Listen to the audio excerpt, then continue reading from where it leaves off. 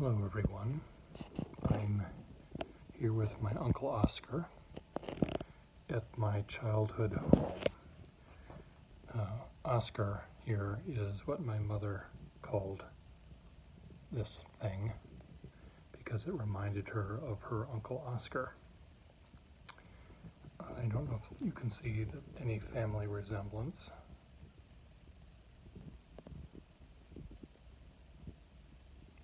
Maybe the hairdo, the mohawk idea that I have is Uncle Oscar-y.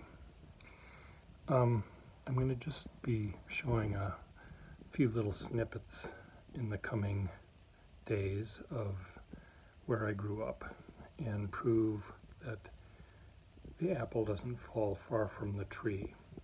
It's not just the hairdo that I inherited from Uncle Oscar, it's the collection thing. Many people would visit my parents' house and ask whether, sexistly I guess, that whether my father was a hunter. And not my mother. I guess they assumed she was not a hunter, but my father was not a hunter. He was a gatherer. None of the dead things in this house were actually shot by any Gustafson person, only purchased at flea markets and stuff. Speaking of purchasing things, the very first piece of furniture my parents bought after they got married, when they moved into a small apartment in Minneapolis, I'm going to show you in a minute. But I just want to explain, think about the first piece of furniture you bought for your apartment in Minneapolis or wherever you happen to live. I imagine rationality ruled. Gee, honey, we need a table. Oh, that's a good idea. Or, gee, honey, we sleep at home, we need a bed. Oh yeah, that makes sense. Well, my parents bought this. And so would I.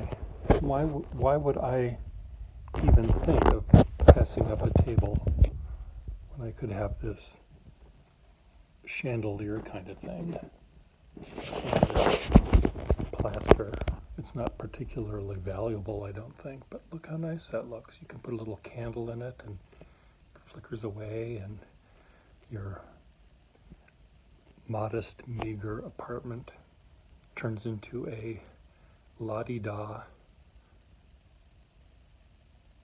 place. I don't know. I don't know what the right word would be. La-di-da-dum.